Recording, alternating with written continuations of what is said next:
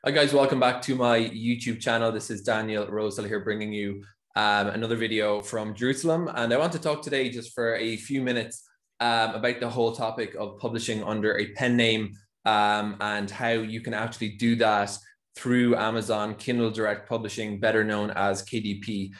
So the first thing to say about publishing under a pen name in KDP is that it's legitimate. So if you're concerned that you have to do something that breaks Amazon's terms of service, or you're going to get kicked off the platform for being discovered to have used a pen name or whatever, that's not the case. You can just do it basically. It's above board. It's in accordance with Amazon KDP's TOS, and you don't need to worry about that.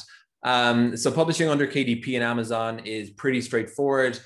You go ahead and just go into your KDP account in the conventional means, but when you're going through the process of setting up your books on your bookshelf, you want to put the author as your pseudonym, as your pen name, and then go through with the rest of the publishing process.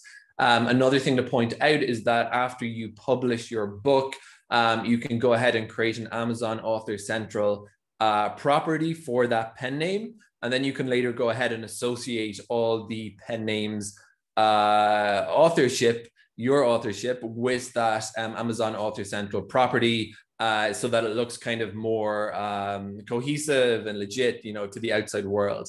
That's basically KDP. Obviously, Amazon knows who you are. You have to use a real name to get paid, but that process works fine. So on my bookshelf on Amazon, I have a book that I wrote under my actual name.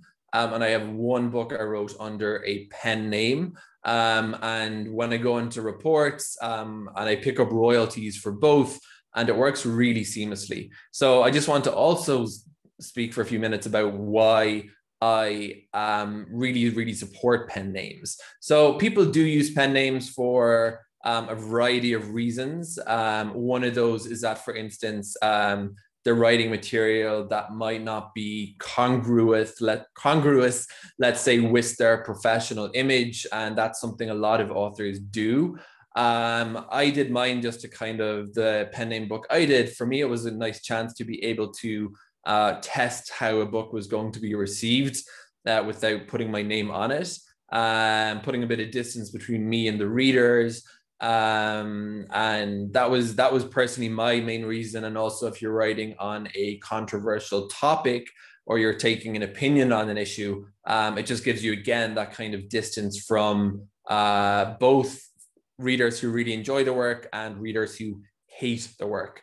So that's another thing. I guess that's kind of a safety concern. But I think the biggest reason I support pen name publishing is that it allows authors who otherwise wouldn't be able to get their authorship out into the world to do that. So I'm talking about whistleblowers, victims of abuse, that kind of thing, people with stories to tell that if their families, let's say, were to see their work or read their stories, or if they used actual names, they could be sued for defamation.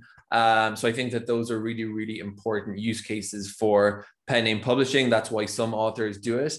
And, I'm not necessarily, I don't have strong thoughts about Amazon, but I actually think it's really wonderful that their self-publishing service, KDP, makes it easy to actually get your pen named, pseudonymed authorship out there in the world, get it to readers, get feedback. So those are my thoughts about pen name publishing.